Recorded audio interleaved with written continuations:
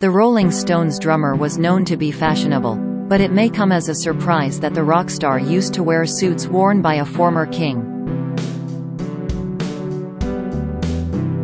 Watts tragically passed away last month at the age of 80, leaving many fans devastated.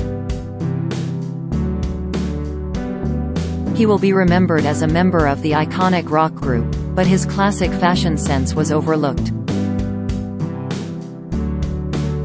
He may have been the quietest member of the British rock group, but Watts had classic suits that never missed the mark.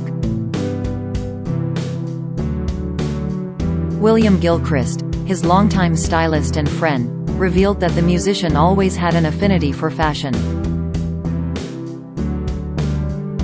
He wrote in British GQ, he would spend an equal amount of time discussing fabrics and finishings with his tailor. His pleasure was always palpable as I watched him wade through swatches, appreciating, feeling and considering.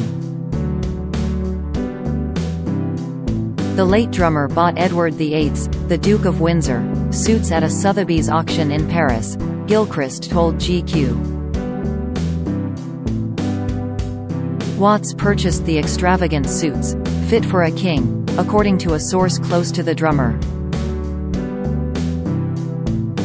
One of his friends tried the jackets on with him, but they didn't fit, so Charlie bought them, the insider told the Daily Mail. Watts even wore the late Edward VIII's clothes on many occasions by styling them to his taste. Don't Miss the drummer wore a grey plaid checkered suit, first worn by Edward in the 60s, in 1996 for publicity pictures. He sported another piece from the Royals' wardrobe when announcing the Rolling Stones tour in 2002.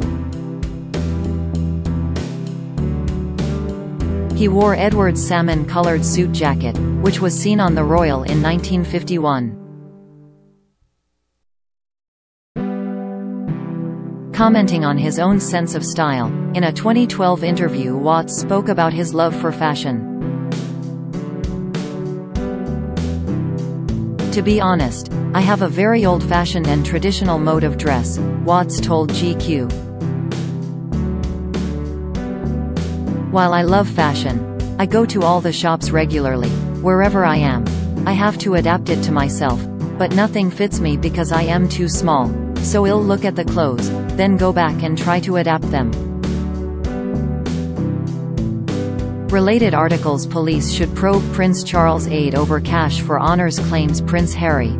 Early sign he would do things his way. At nursery, Kate lifts lid on struggle of becoming parent to Prince George.